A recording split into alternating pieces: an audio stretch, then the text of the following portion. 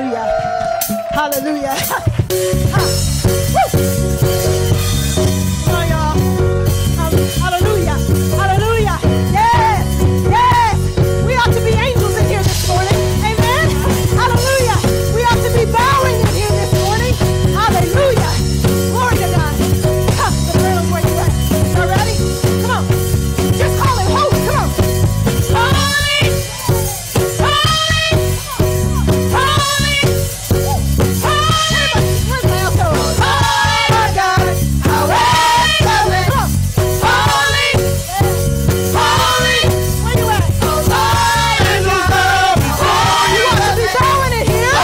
You ought to be bowing in here. Come on, y'all better be bowing. Hallelujah.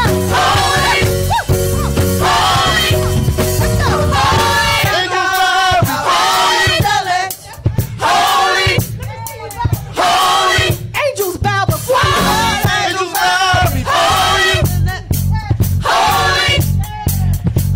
Last time, come on. Angels bow.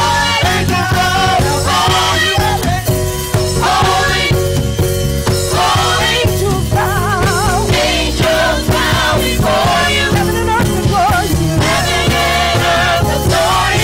bow. Heaven and earth, come on. Angels bow.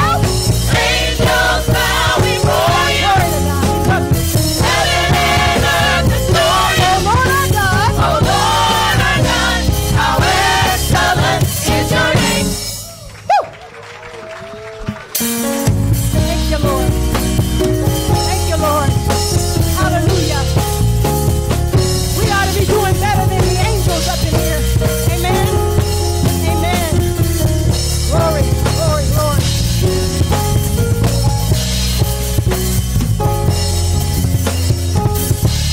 Amen. Come on, give God one more hand to pray. Amen. Amen. Can we thank God for our chorale? Amen. Praise the Lord. And our musicians. Listen, them brothers sing like they was getting a check. Signed a W-2 and everything.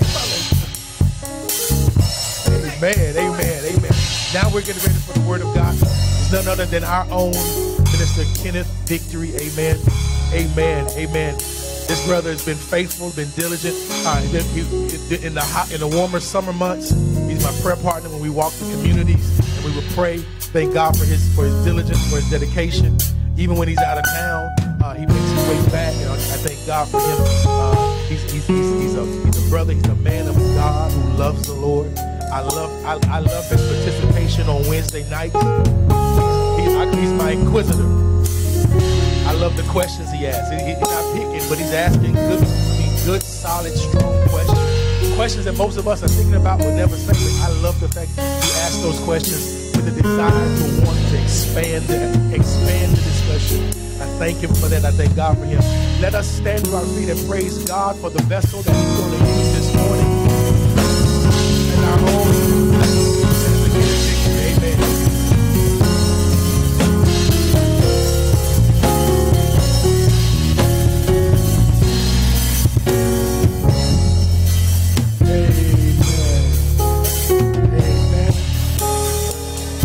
Amen. As Elder Crispin said, that's all right for me. But let's give God the most highest praise. Let's give God the highest praise that you can give God. Amen. Amen. And amen.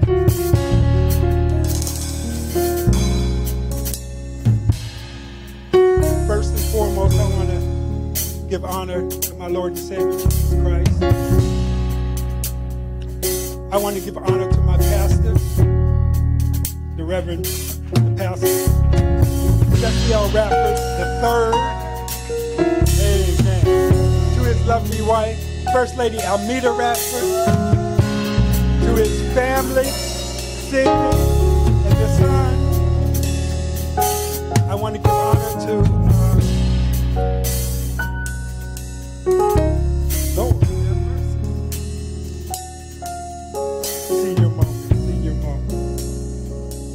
I want to give honor to my fellow yokesmen.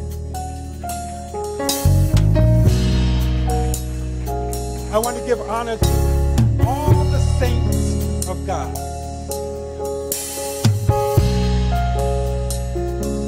I want to give honor to Dr.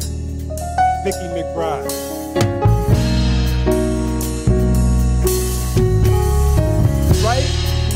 Right, wrong, or indifferent, that's the one that holds me down.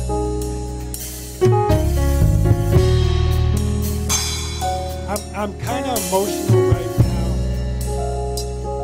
because, as you can see, there's a whole lot of victory in this place.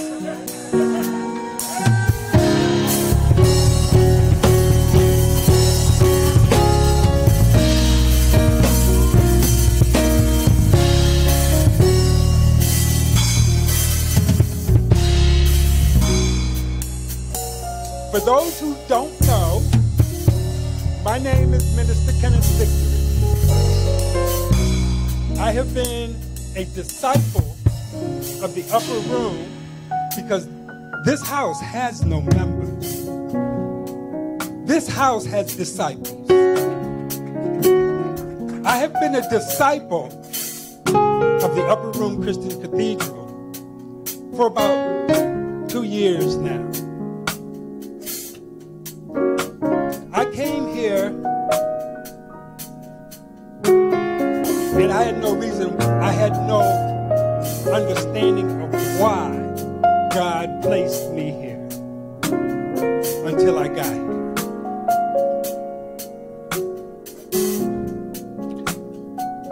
I thank God for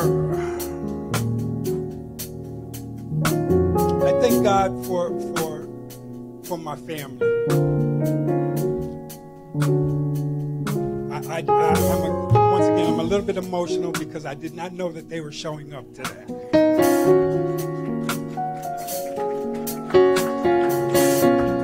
I thank God for all my children are here. I have 3 children.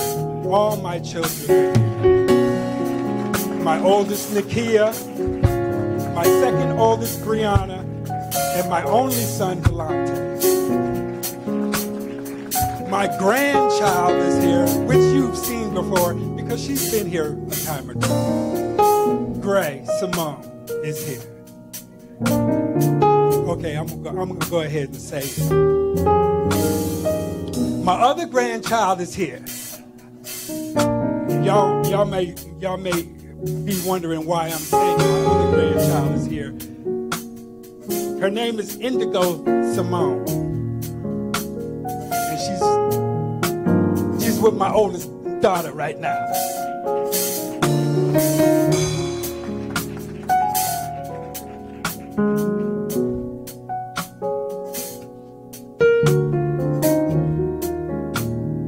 Let us pray.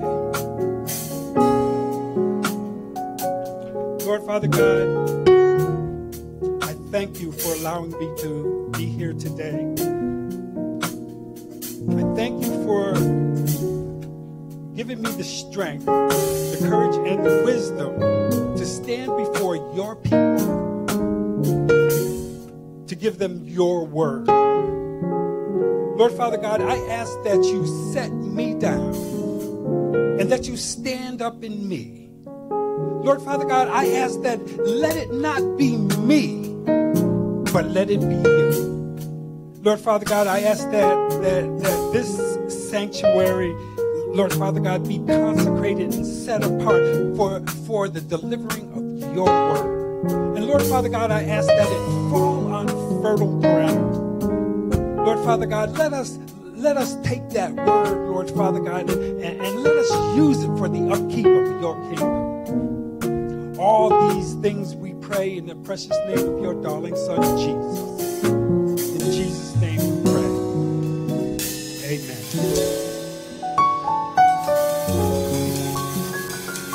Here at the Upper Room Christian Cathedral, we like to do a Bible affirmation. So at this time, I'm going to ask everyone to stand. I'm sorry.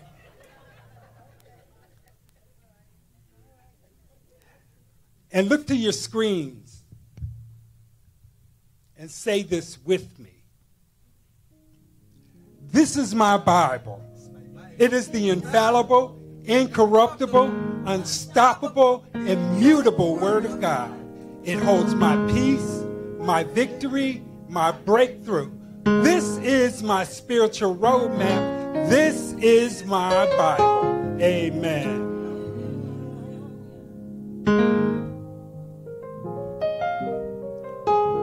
We are in the month of January in the middle of a series called Commitment. This series was started off on the first Sunday by our pastor, and his topic was discernment. He was followed by Elder Chris Parks, and his topic was participation. So today brings you to me. My topic is purpose.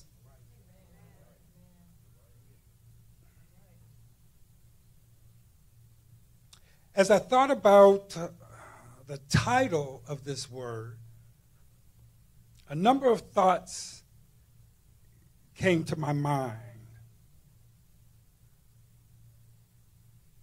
The first thought I thought was, what are you thinking?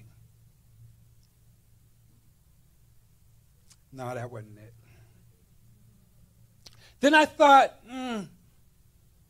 maybe reasons. No, that wasn't it. I even took inspiration from Minister Diggs. And I thought, what you doing? Those of you who are from the life, from the room, you know what I'm talking about. Not what you doing, what you doing. But as I thought, God brought back to my remembrance KISS. I'm not talking about the action. I'm talking about the acronym. Keep it simple, stupid. So, I entitled this word simply purpose. Our foundational scripture will be taken from Proverbs, the 16th chapter, starting at the 3rd verse. And it reads, "Commit thy works to the Lord, and thy thoughts will be established." As a supporting scripture, I will be using Ecclesiastes 3, verse 1. To every season, there is a time for every purpose under heaven.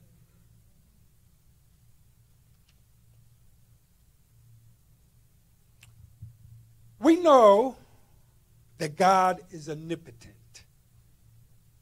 That is, he is all-powerful, almighty, preeminent, invincible, most high. We also know him as omnipresent. That is, he is everywhere at all times, all present, universal, infinite, and boundless.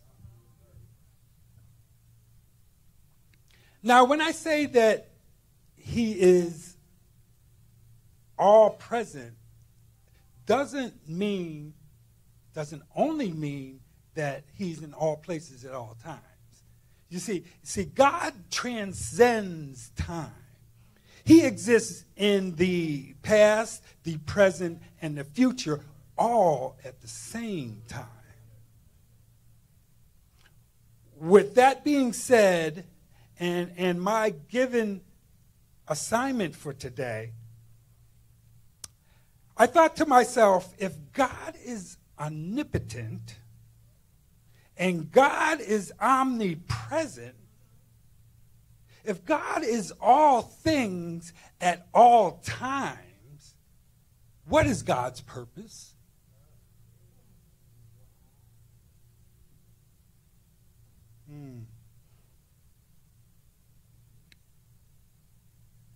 What is God's purpose? I asked this question of several people to try to understand and gauge their position on the subject. And I came up with a multitude of answers. Some said his purpose was to create. Others said his purpose was to guide his creation.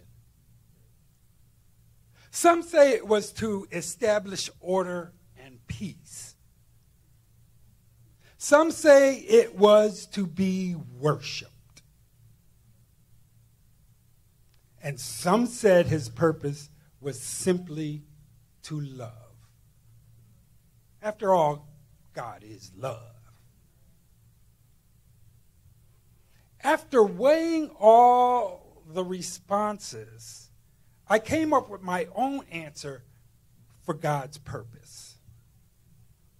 And that is, God's purpose is to be. Keep it simple, stupid. God's purpose is to be. Isaiah 55, verses 8 and 9 says, "For my thoughts are not your thoughts, nor my ways your ways, says the Lord. For the heavens are higher than the earth, so are my ways higher than your ways, and my thoughts higher than your thoughts." Now, because God's ways are higher than our ways, and God's thoughts are far greater than our thoughts, they are far greater than we could ever understand, I had to break it down so that my finite mind could try to understand the infinite mind of God. This is what I came up with. Well, God revealed to me that his purpose is triune, just as he is triune. That is, God exists in the form of a Trinity: the Father, the Son, and the Holy Spirit. Each entity has a purpose. Let's look at the Father's purpose. Genesis 1:1 tells us, "In the beginning, God created heaven and the earth." God's purpose is to create and to guide his creation. Let's look at the Son's purpose. John 1, verses 1 through 3 tells us, "In the beginning was the Word, and the Word was God. And the Word was with God, and the Word was God." Amen. In the beginning, he was in the beginning with God. All things were made through him. Without him, nothing was made. This establishes the Son's presence as an entity within the Trinity from the beginning. John 1, verses 4 and 5 goes on to say, in him was life, and the life was the light of men. And the light shines in darkness, and the darkness did not comprehend it. This establishes the reason for his purpose. This will become a little bit clearer later on in this message. John 1, verses 10 through 13, goes on to say, he was in the world, and the world was made through him, and the world knew him not. He came down to his own, and his own did not receive him. But as many as received him, to them he gave the right to be children of God. To those who believed in his name, who were born not of blood, nor of flesh, nor of the will of man, but of God. These verses reveal that the Son's purpose was to reconcile. Now last, but certainly not least, we have the Holy Spirit. John 16:7 tells us, nevertheless I tell you the truth. It is to your advantage that I go away. For if I do not go away, the Helper will not come to you. But if I depart, I will send him to you. King James Version refers to the Holy Spirit as a comforter.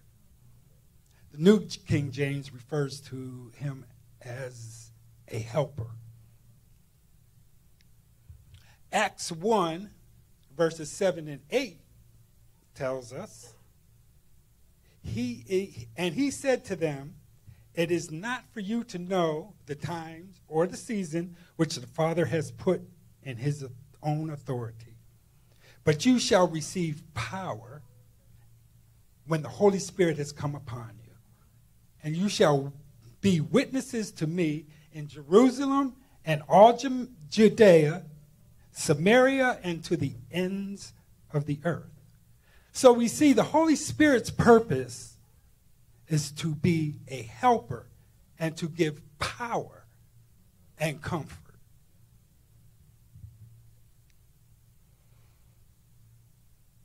Now, we've tried to look at God's purpose as to be. Using our finite mind in an effort to understand, we have broke it down to the purposes of individuals which make up the triune God. What we call the Trinity, the Father, the Son, and the Holy Spirit. But what about us?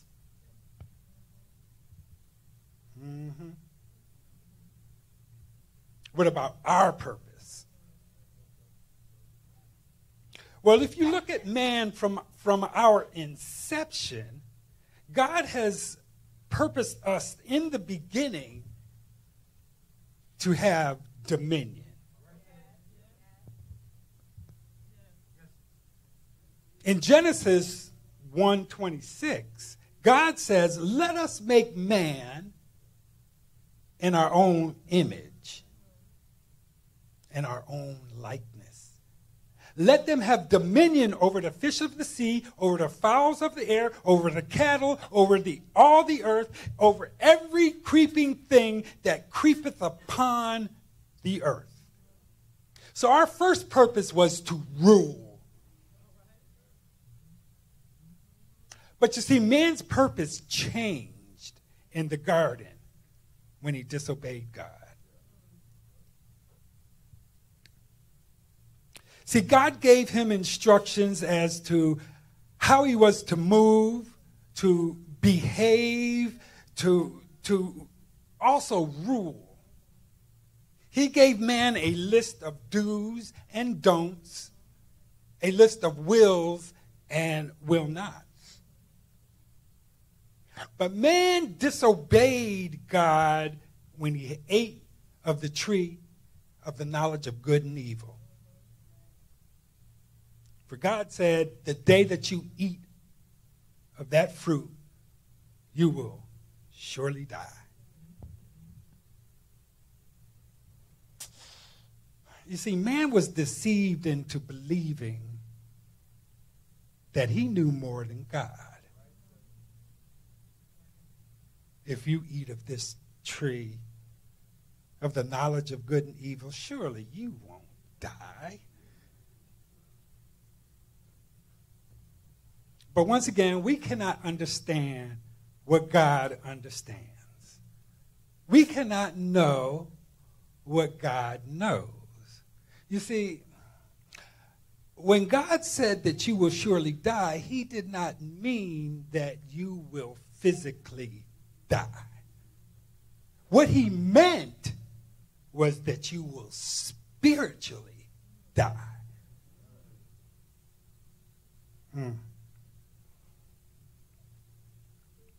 You see, it was at that moment that man went from being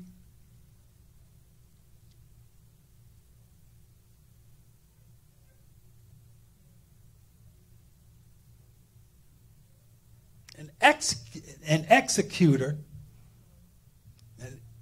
to being a laborer. In other words, God went from being provided for to having to provide.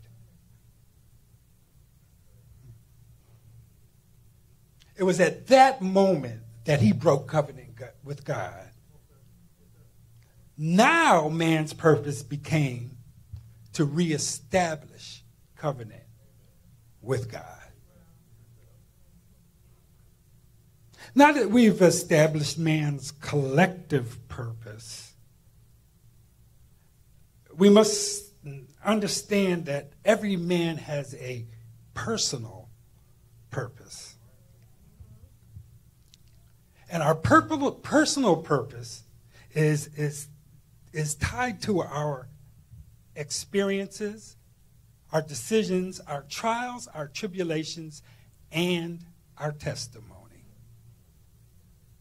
The word says in Revelations 12:11 that they overcame him, that being the evil one, by the blood of the Lamb and by the word of their testimony. Like I said, I've been a disciple in this ministry for a couple years now. And when I came to this ministry, I gave my credentials to Pastor Jay. And when I gave my credentials to Pastor Jay, I told him, Pastor, I'm giving you my credentials, but I've always believed that my pulpit was not hewn wood, or in this case, fabricated metal.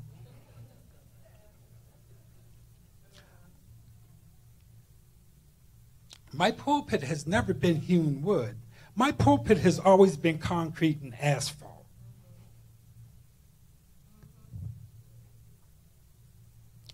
What I really meant to say is, don't put me in the pulpit.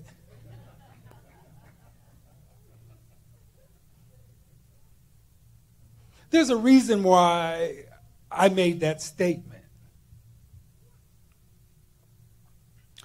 And to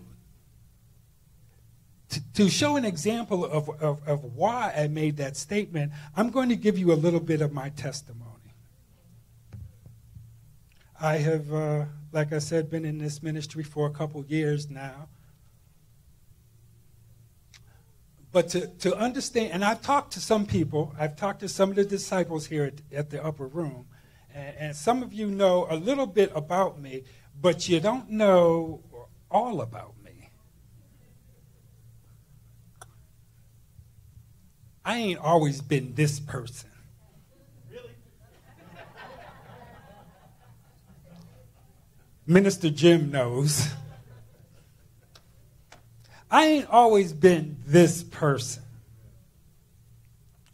We're going to start from the very beginning. I was born and raised in Springfield, Massachusetts, where I went to school, played sports, tried to play football,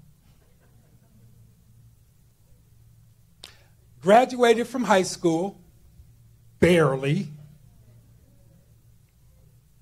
When I graduated from high school, I got a little part-time job in a restaurant cleaning up in the morning.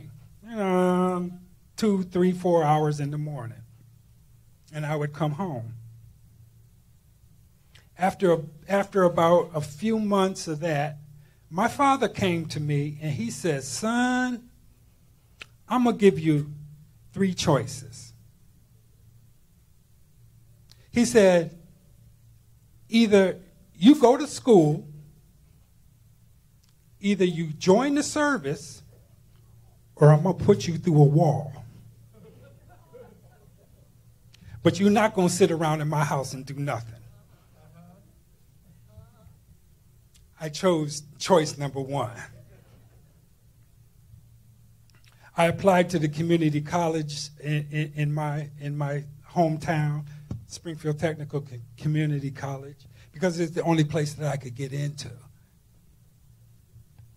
So I matriculated through that institution, and I got my associate's degree and realized that I needed to further my education. That's when I applied to Howard University. HU. I got my baby girl in here. She graduated from Howard too, so I got some backup. So I applied to Howard University, and I was denied entrance into Howard University. I was heartbroken. It was the only school I applied to. It was the only school I wanted to go to. Now, my children's mother, who was my girlfriend at the time, she said, "Well, why don't you just call them?" I said, "I need to call them. They just told me they don't want me. Why should I call them?" She said, "Just call them." So I called them and I said, I went to community college. I brought my grades up. I brought my GPA up. How come I'm not accepted into your institution? And the dude said, "Okay, come on." I was shocked. I was like, "Lord have mercy." I said, well, can I come next semester? I wasn't ready. But so I gathered up all of my worldly possessions and I put them in my 1974 Pontiac Catalina, and I drove down 95 and showed up at Howard University. I matriculated through that institution and went back home and proposed to my children's mother. We got married in 1985. I found a little house in Dale City to rent, and I was here 6 months before she came down. Now, when I got to Dale City, Virginia, I did not know the Lord, but my wife did. So I set out to find a church for my wife to go to.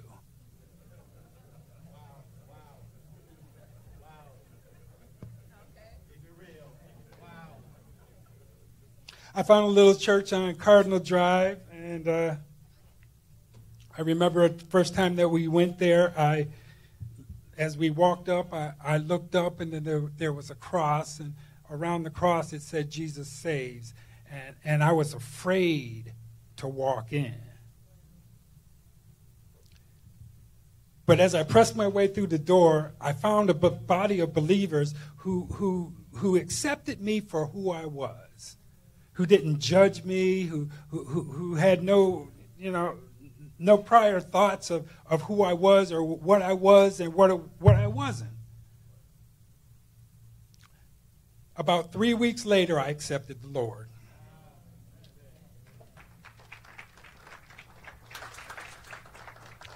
I worked hard in that ministry. I went hard for Jesus. I worked hard in that ministry. I was recognized, and I was chosen to be ordained as a deacon in that ministry. So I was ordained as a deacon, but you see, there was a problem with my follow. Pastor says that this is a church of X's. Let me tell you about my ex.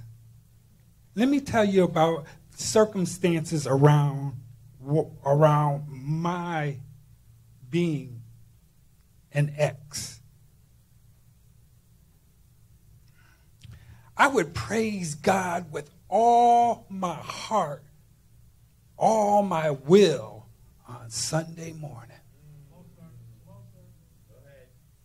Come Wednesday, I was hitting a crack pipe.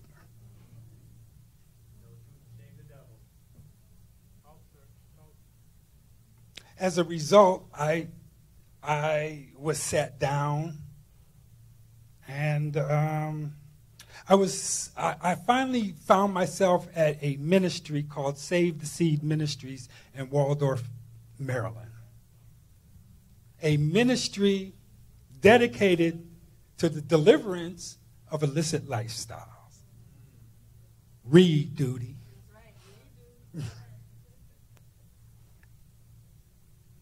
After I finished with that, I came home about 4 months later, and I was on fire for God. I wanted to tell everybody about this Jesus thing. But my old church wasn't having it. So I switched ministries. And I was told to get in line and do what I had to do, and I would be licensed. Well, once again, I still had a problem with my follow. On Sunday morning, I was praising God with all my being. But still, on Wednesday, I was still hitting that crack pipe. So I was sat down. While I was at Save the Seed Ministry, I was given 4 words. Those 4 words were deliverance, deliverance, reconciliation, restoration, elevation. If the opportunity presents itself, I will go in deeper about those 4 words. But right now, I've got to get through this message. I've got to get through purpose. So we're going. So I'll lay that aside, and we'll come back to those 4 words at a later date. I say all of this to say that it was because of those 4 words. It was because of my presence at Save the Seed Ministries that I recognized what my purpose was.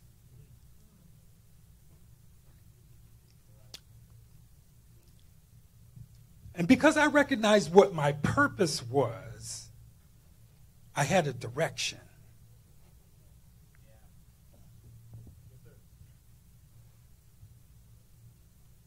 Now that you've heard a little bit about me and my personal testimony, what about yours? Everyone has their own trials and tribulations, which have led you to your own testimony. Just as my testimony led me to my purpose, your testimony will lead you to your purpose. Ephesians 4:16 says, "For whom the whole body, joined and knit together by by what every joint supplies, according to the effective working which every part does its share, causes growth of the body for the edifying of itself in love. That means that everyone has their personal purpose. Your purpose may not be my purpose. My purpose may not be pastor's purpose. Pastor's purpose may not be Crystal's purpose. And Crystal's purpose may not be Aaron's purpose. But collectively, our purposes, our individual purposes, joined and knit together, every joint supplying a need, causes the body to grow and edify itself in love. Just because you can't preach like Pastor, or you can't sing like Crystal, or you can't move cars in the parking lot like Aaron, or you can't usher like Miss Claudette or Miss Glenda, or maybe you can't praise like Miss Nene, or shout like Spencer. That doesn't mean that your purpose doesn't have a place within the body. It doesn't mean that your purpose is any smaller or any bigger than anyone else's. It means that your purpose is your purpose and it supplies a need.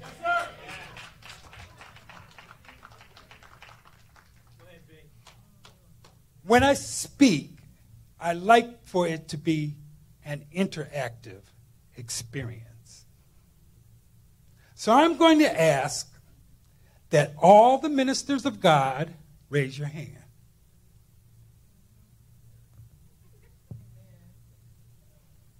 Amen. 2 Corinthians 5:17 says, therefore, if anyone is in Christ, he is a new creature. Old things have passed away. Behold, all things become new. Everybody knows that verse. What you don't know is verse 18. Verse 18 says, now all things are of God, who has reconciled us to himself through his Son, Jesus Christ, and has given to us a ministry of reconciliation. Now, if God has given you a ministry of reconciliation, he has made you a minister of reconciliation.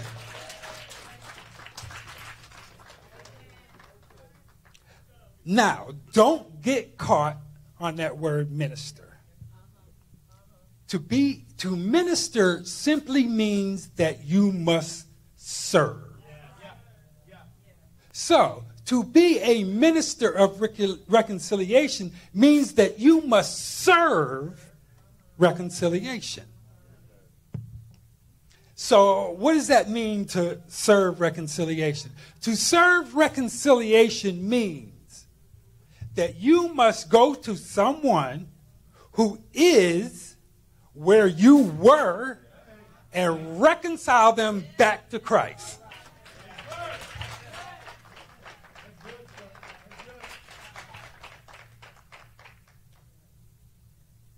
Now, I'm going to ask this question again.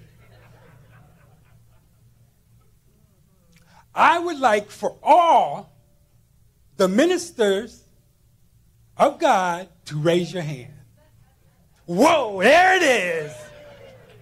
There it is. If you are in Christ, you are a minister of reconciliation.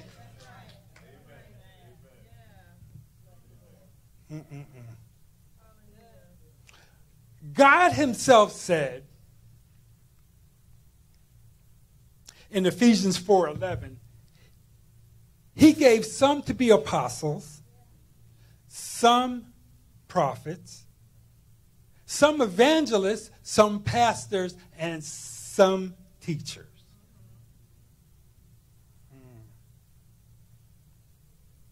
For the equipping of the saints and for the work of the ministry, for the edifying of the body of Christ.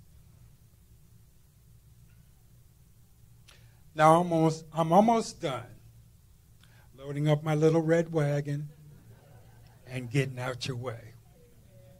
Now, as Pastor Jay would say, Auntie, play my Academy Award music.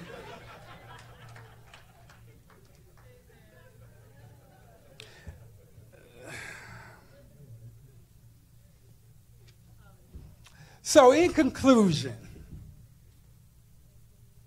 your purpose is tied to what your hands are doing. Yes, sir. If you are serving reconciliation, you are putting your hands to the work of God. If your hands are doing the work of God, your thoughts are being established by God. So if there's someone out there wondering what their purpose is, what is it that God wants me to do? I say, look at where you've come to know where you're going. God has a ministry of reconciliation for you. Put your hands to the work, and God will show you the way. Let the people of God say amen.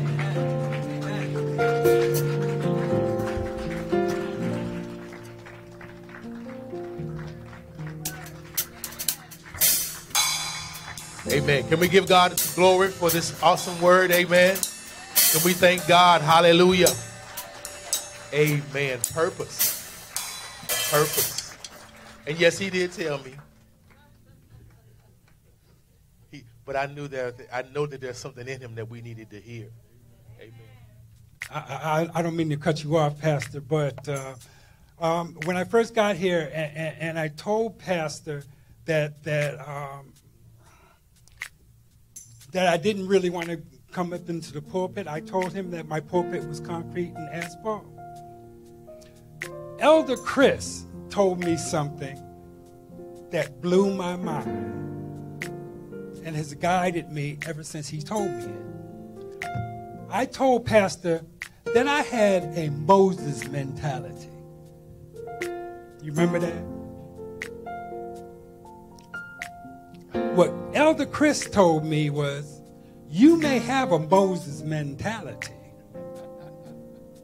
but you got an Aaron inside you. And the Aaron inside you is the Holy Spirit. So if I stand up in the Holy Spirit and let the Holy Spirit take charge, I can stand before God's people and deliver God's word. That sounds just like Elder Chris. Amen. Amen. If there's anybody here who doesn't know the Lord, I need you to understand this.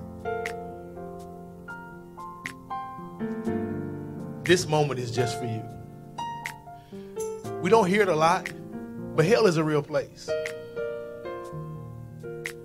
The thing that you need to understand is that you don't have to go. Hell is created for Satan and those angels that followed him.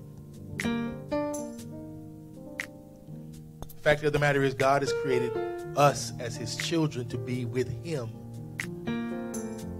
in heaven. But you got to know who he is. And knowing him means a surrender to yourself and a receiving of the gift of salvation through his son, Jesus Christ.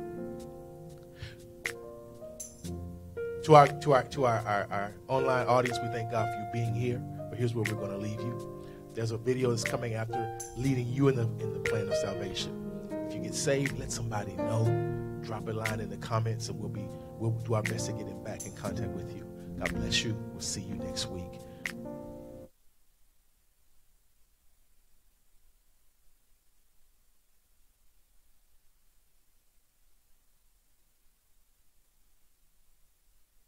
Good morning, church. I've been given the opportunity to present to you today the too good to be true news of Jesus Christ. You know, the misconception about going to heaven is that a lot of people think that if I'm just a good person, then I get to go to heaven.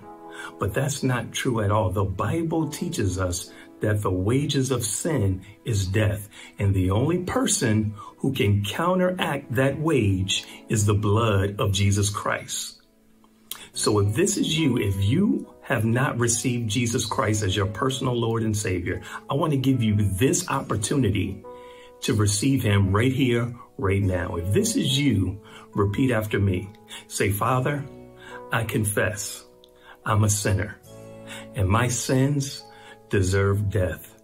But I believe Jesus, the Son of God, died for my sins. He rose 3 days later. I confess with my mouth. I believe in my heart.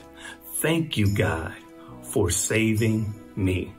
If you prayed that prayer for the first time, we believe you've been born again. If this is you, reach out to us, comment below. We want to talk with you and help you in these first initial steps of a brand new life in Christ. God bless you.